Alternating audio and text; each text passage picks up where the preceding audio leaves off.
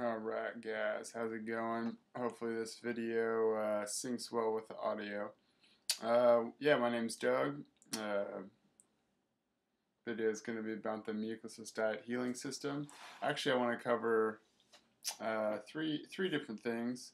Uh, First, I wanted to give props to Hilton Hotema. I've been reading quite a bit of his work, and it complements Arnold Ehret's work extremely well, um, with just a better understanding of the science behind human physiology. So thought I would start this video out with just like a quick read from his book called Facts of Nutrition. Very good read, very interesting, very dense, has a lot of great information, and I'll just go ahead and read a few sentences. So, the title of this section is called Food Does Not Produce the Body. Food and drink are required only as the occasion and condition that bring into action the vital processes that manufacture from invisible substance the atomic products that build, sustain, repair, and vitalize the organism.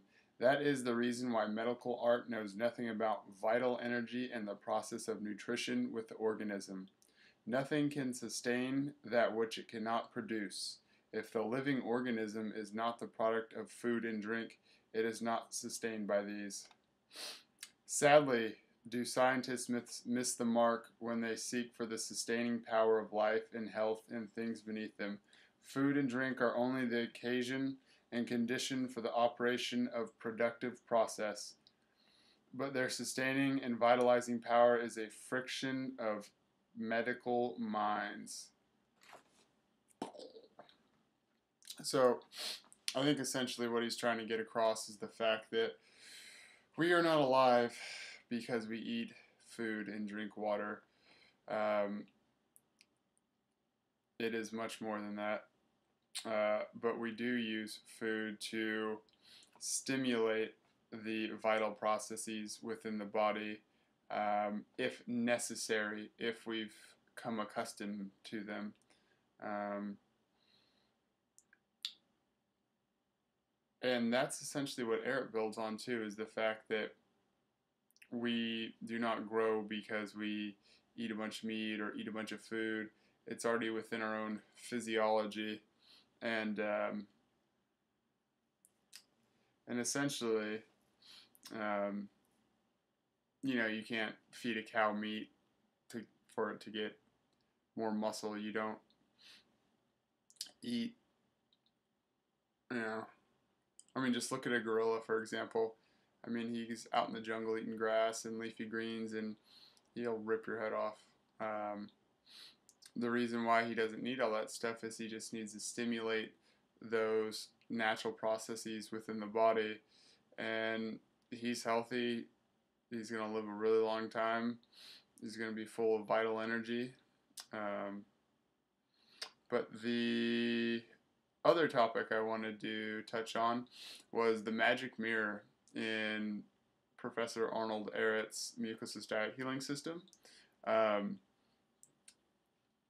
This summer I actually paid quite a bit of attention to the magic mirror as I went through and did some more, some probably the most intense fasting I've done. I actually found it quite a bit easier to sustain a fast and kind of maintain a mucusless diet, well, a periodic mucusless diet during summer when it was warm versus the colder months now.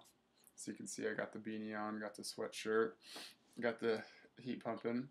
But anyways, I wrote down a couple things. So Arnold Ehret essentially describes the magic mirror as the tongue, and you can see, essentially get an idea of what your insides look like according to the crud on your tongue, and I actually touched on this last video. But there are other external organs which I think can provide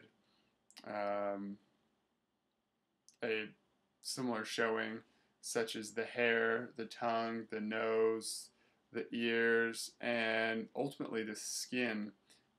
These will all reflect your internal cleanliness, as below, as above. Your insides are going to reflect your outsides or your skin. Um, so, just to go over my personal experiences with these external organs or secondary organs, um,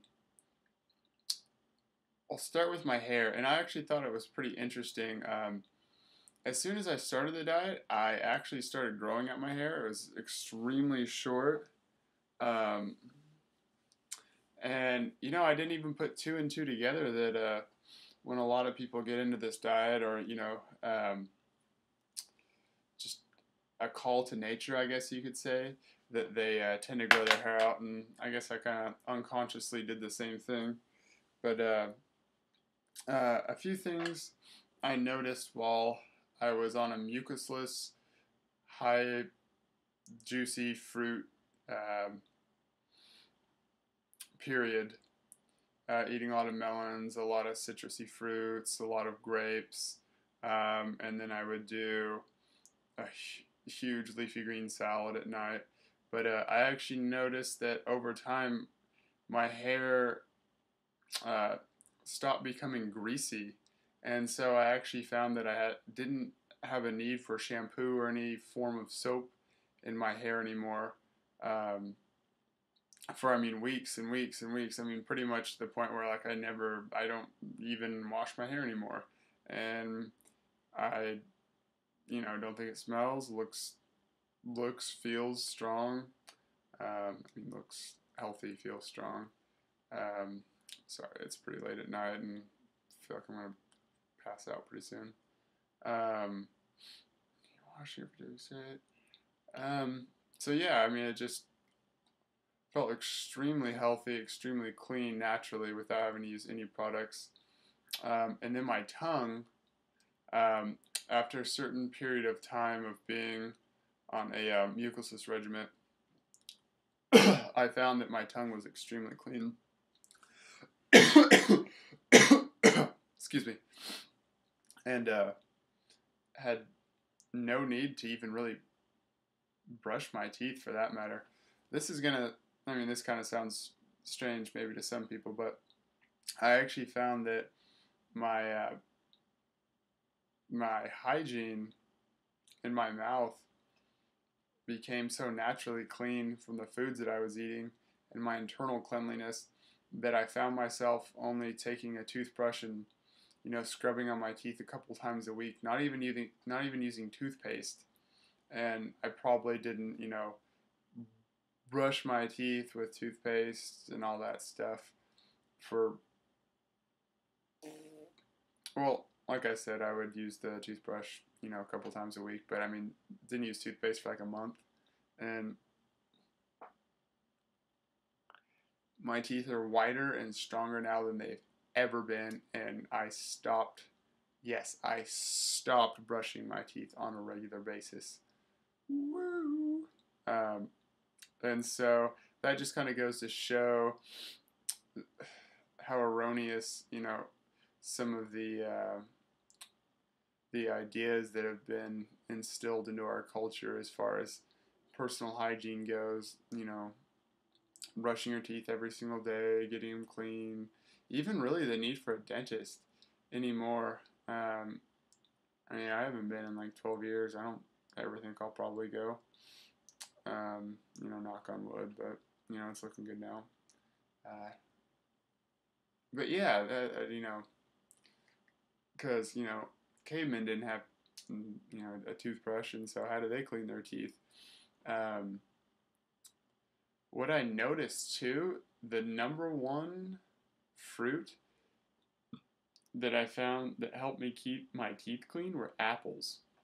Just the process of biting into an apple would completely clean the whole front part of my mouth, and then I would take a long period of time to consciously chew and go between both sides of my molars, and actually found that after eating an entire apple, or maybe, you know, some other type of fruit that was a little hardier, it would just completely clean my teeth, and just they would just feel awesome.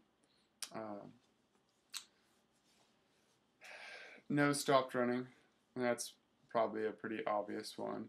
Um, it's a little runny now just because it's cold. It's not like the mucus coming out, but it's just like that really like thin, clear liquid. Occasionally, not too bad at all. Um, Still take super deep breaths. Feeling pretty clean. So yeah, during summer, definitely found that my sinuses were extremely clear, and the biggest benefit I found was actually waking up in the morning. You know, I was so used to waking up with a clogged nose and just kind of wake up and start blowing some mucus out, and just like not really getting my day started very energetically. It's kind of like when you start a car and it just kind of sputters and just doesn't really fire right up. Whereas I found when I was able to wake up with extremely clear sinuses, I could just take a huge breath, and it was almost just like a light bulb turned on, and I was just like um, just blasted with energy. And I just found that I had a much easier time getting up and functioning in the morning, um, which actually led me to stop drinking the occasional cup of coffee too, because I just felt uh, like I had such an easier time waking up, which is just kind of,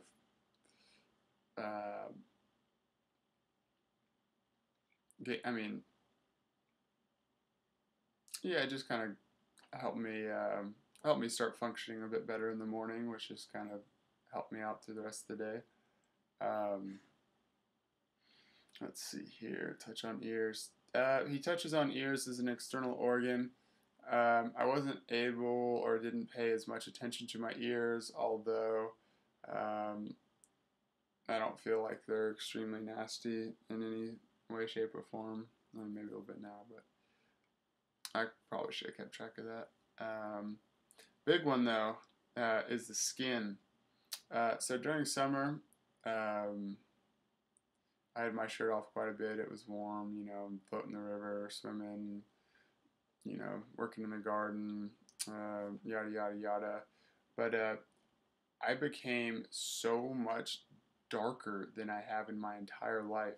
And I don't just mean like my face and my shoulders, but like my stomach, my legs, certain parts of my body that just never really seemed to tan very well.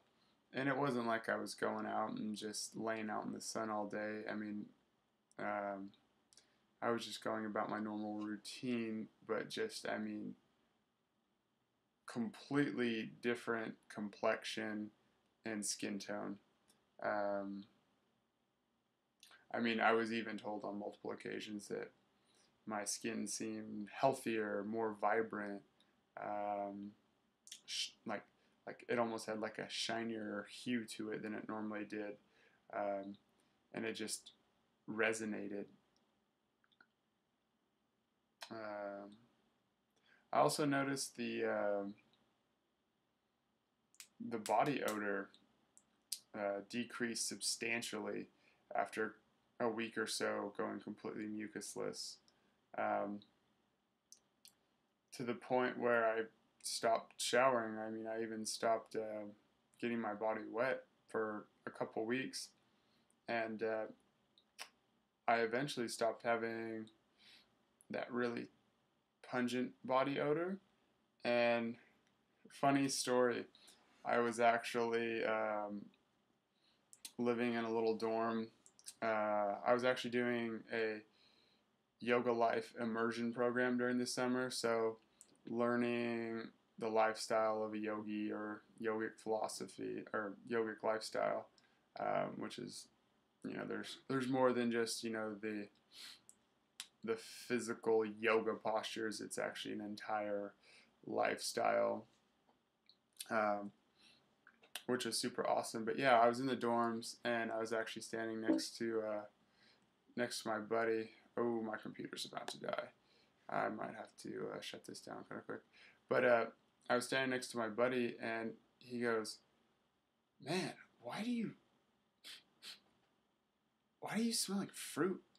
And I was like, "What do you mean smell like fruit?" He's like, "Dude, your armpits, your body odor, you kind of have like a fruit scent, not like super super sweet, but I can smell fruit coming out of you."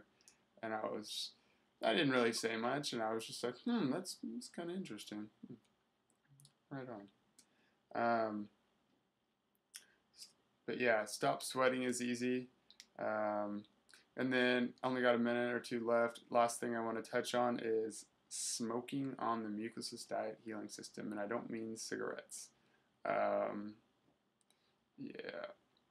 So for me, when I smoke, I get the munchies incredibly bad, to the point where mucosal diet healing system goes out the window. That, yeah, no, no good. And so for me, a few things that I've noticed, if you're like me, where you get the munchies extremely bad, is that eating before you smoke makes a huge difference. Make sure you're fulfilled or satiated before you smoke. That way, you don't smoke then eat, because for me it leads to overeating, which is never good in my case because it goes from mucusless to not pus, but the most mucus forming foods I could ever think of.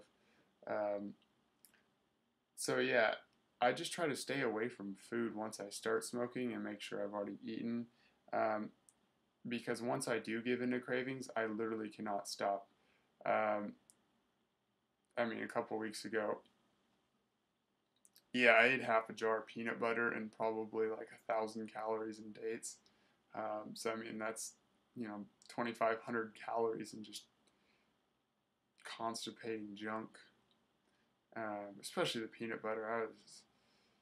It's whatever, but I mean, it's not something I would have done if I was sober, which tells me something right there. Um, but yeah, one thing that does help me, if I am under the influence, is just drinking water, or like water and lemon, or lemon water, just something light that's just like that I can feel going into my body. Like it's just like need to be consuming something with the munchies, and water is probably the least harmful for me. Yeah, my computer's about to turn off, but thank you guys for tuning in. Um,